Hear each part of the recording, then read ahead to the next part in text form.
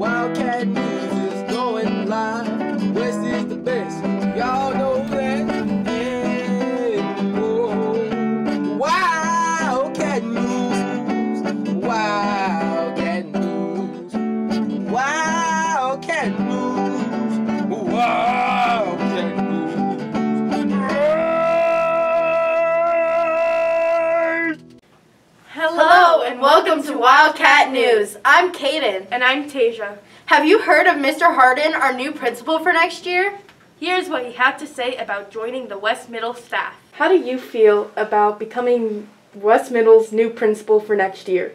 I am very excited to come back to West Middle School. I taught here for 16 years prior to being principal at East Middle School. I'm excited to come back to West Middle School because I built a lot of relationships with the families and the students and the teachers on this side of town.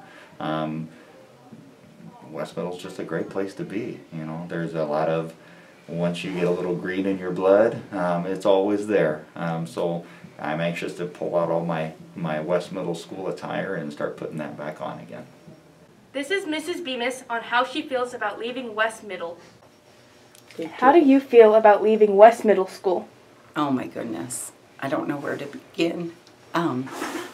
I feel excited about my new adventure.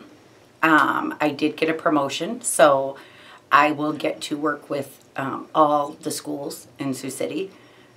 But the kids that I have met here and the staff and all, it's just very hard to talk about.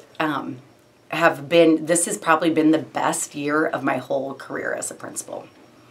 The kids here are amazing. And I actually think that I have made relationships with students and staff that I'll have for my whole life. So I do. I think they're going to be for my whole life.